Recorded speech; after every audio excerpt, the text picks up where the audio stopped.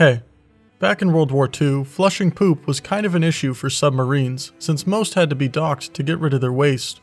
This wasn't a problem for U-1206 though, since it had an innovative toilet that could be flushed at sea, no docking required. But, in typical German fashion, the toilet was over-engineered and too complex to use. This meant the crewmen had to be potty trained to use it, and there were supervisors for every flush. This caused issues only 8 days into the sub's first patrol when its commander, Adolf Schlitt, got a bad case of the Shamrock Shitties and blew up the can. He couldn't figure out how to flush the toilet, so he called the poop soup to come and fix it. Unfortunately, the engineer only made things worse though. The guy must have zoned out during potty training because he turned the wrong valve. This mistake released a backflow of seawater and sewage into the submarine. But somehow, the gas released by Adolf's ass blast wasn't even the worst attack the crew had.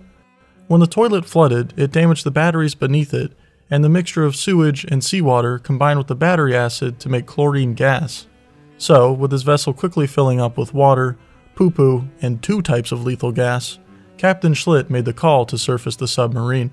The crew popped up just off the coast of Scotland, where a British plane saw them almost immediately and began dropping bombs. These ended up being less lethal than the bomb Schlitt just dropped because they didn't kill anyone, but the flooding of the toilet did.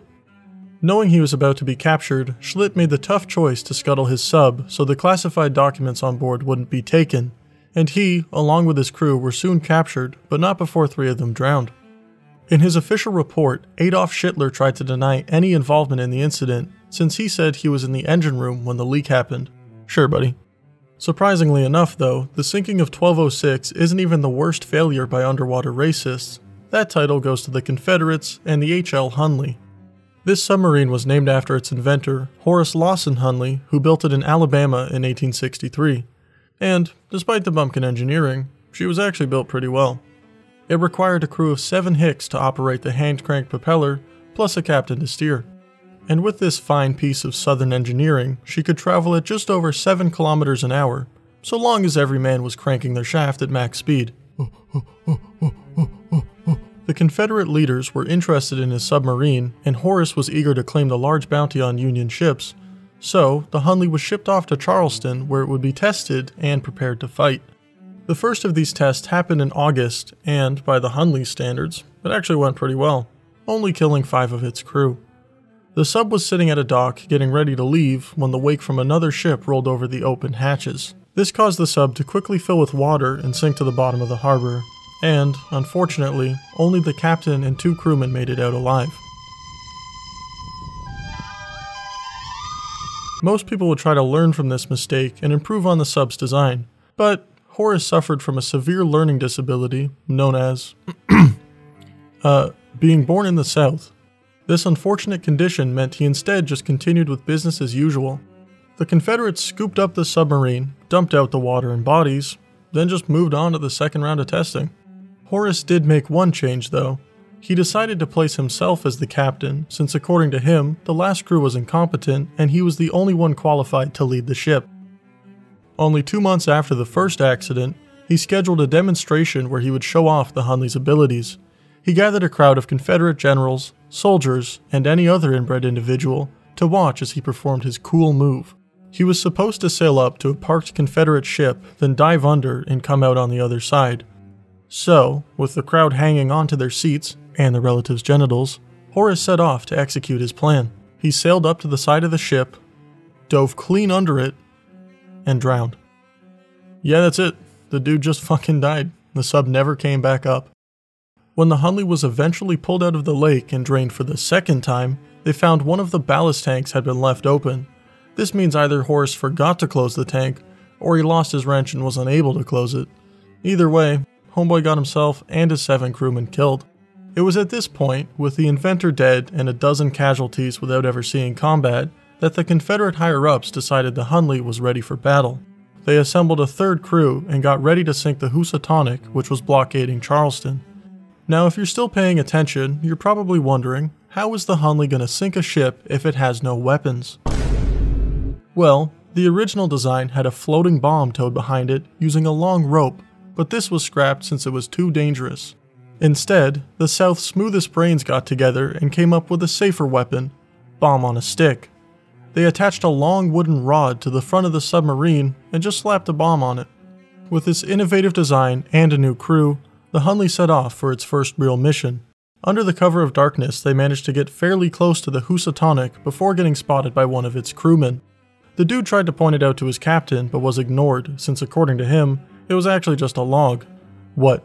You think that large submarine-shaped object traveling rapidly towards us while reflecting the moonlight off its metallic surface is a submarine? That's a log, dumbass.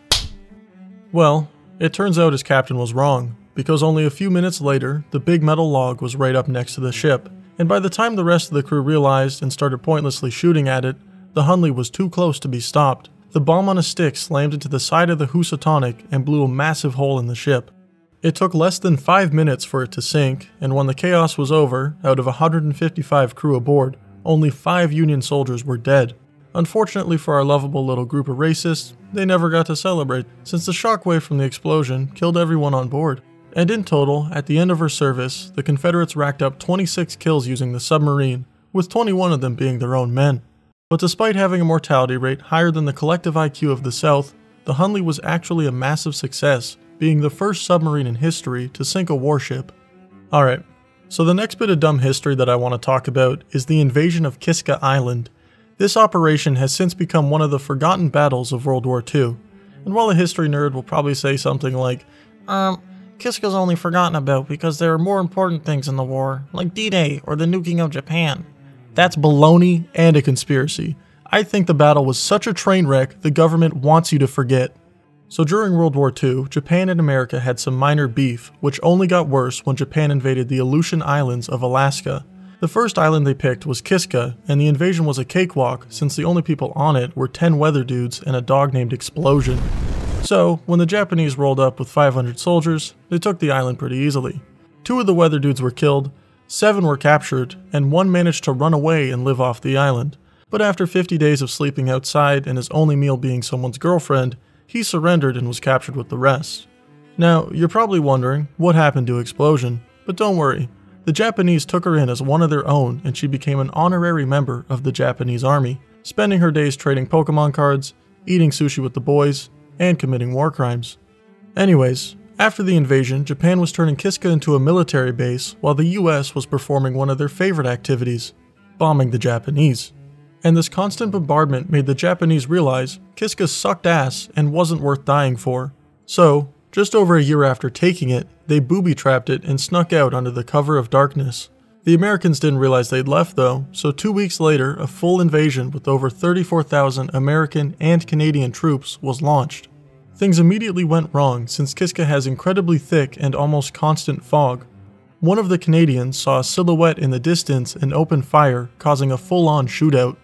At some point, the gunfire stopped and the fog cleared, revealing what had happened.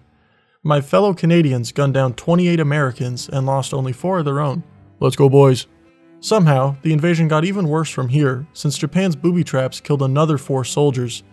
This, paired with the shootout, bad weather, and poor visibility, had every soldier on edge. As they would move slowly through the island, they were so jumpy they'd shoot at anything that looked vaguely Japanese. Anita Max win. Also during the invasion, one of the US's warships, the Abner Reed, ran into a mine.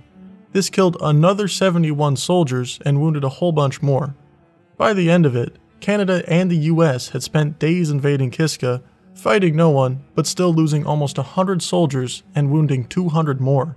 It wasn't all for nothing though, since this invasion earned them the best Wikipedia battle summary that I've ever seen. Alright, so just like all my videos, I'm ending this one with a week-long methamphetamine bender. Only this time, I'm not the one passed out in a ditch, it's Finland's cracked-out soldier, Aimo Koivunen. Back in 1944, as part of the Continuation War, Aimo and his ski patrol were deep behind enemy lines when they were ambushed by Soviets. They tried to escape, but the knee-deep snow and ski leader moving slower than Joe Biden made it impossible for them to shake the Russians. Aimo thought he could do a better job, so he skied his way to the front to lead. But not long after, he was getting pretty tired, and he knew that he and his buddies would soon be captured. Luckily for him though, he had his group's entire supply of Pervitin, which is just meth in pill form. Normally he was against using drugs, but he knew taking a pill was better than getting sent to the gulags, so he decided, fuck it. The only issue was, Aimo was wearing big-ass mitts which gave him the finger dexterity of an Iranian thief. So, instead of pulling out just one pill, Aimo dumped out the whole bottle and took enough meth for 30 soldiers, or one Detroit resident. This worked out for a while since Aimo started skiing so fast they lost the Soviets, but he also started tripping balls and eventually blacked out. When Aimo woke up, he looked around and realized, damn, I'm all alone. And when he checked his supplies, he thought, ugh, bastards took all my Aimo. It seems like at some point, his friends took his knife and ammo before he took off.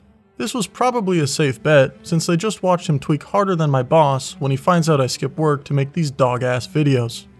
Anyways, being abandoned didn't bother Aimo too much, since he saw smoke on the horizon, which he thought was from his friend's camp. He started skiing towards it, but once he got close enough, he realized, yet again, he was tweaking. The camp was actually from the same group that was chasing him earlier, but by the time he noticed, he was too close to stop. So, he just went straight through it. They did try to chase him for a while, but since Aimo had a turbo boost, they just couldn't keep up.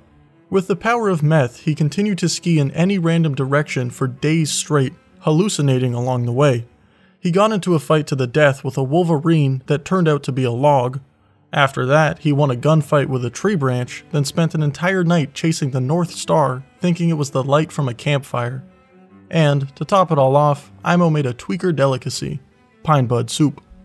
His bender continued until he eventually found an unlocked cabin, which he didn't hallucinate. This was the first shelter he'd had in days, so he decided to camp out here for the night.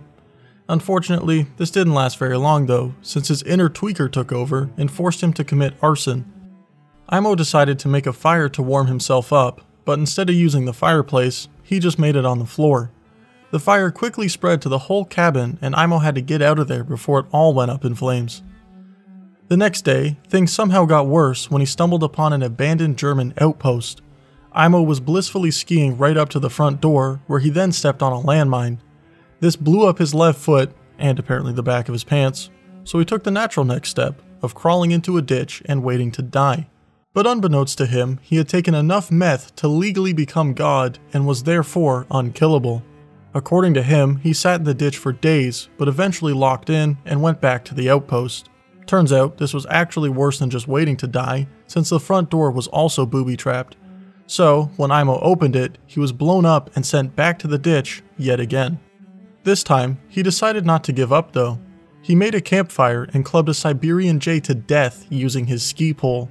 But for some reason, he chose not to cook it and just ate the thing raw. This tweaker meal gave him enough energy to survive for a couple more days before a patrol eventually found the outpost. Aimo heard them speaking and realized the gibberish coming out of their mouths was Finnish. This was the first time in weeks he'd seen a friendly face, so he eagerly called them over to his ditch.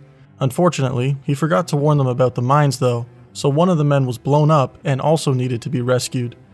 The patrol could only take one of them, and obviously picked their friend over the tweaking ditch troll that had just blown himself up twice. This means he had to wait around until they came back, but before they could, he was spotted by a plane and rescued. Aimo was brought back to a hospital where the doctors told him he was missing for 2 weeks and had skied over 400 kilometers since his group last saw him. At this point, he weighed in at only 95 pounds and had maintained a heart rate of 200 beats per minute for the whole 2 weeks he was blasted on meth. Shortly thereafter, Aimo immigrated to Michigan and lived a life on the streets, stripping copper from wires, stealing beer cans from recycling bins, and turning tricks to fund his addiction. And, tragically, he passed away just a few months later. Nah, I'm just kidding, he was fine. Homeboy somehow made it to the ripe old age of 71, and while he himself is basically the only source for this story, based on his pictures, I absolutely believe him. Alright, so that's it for this one. I hope you enjoyed. Remember to do all the YouTuber stuff, like, comment, subscribe, watch my other stuff so YouTube pays me more money, or don't. Either way, I'm going back into cryostasis. I'll see you next month. Bye.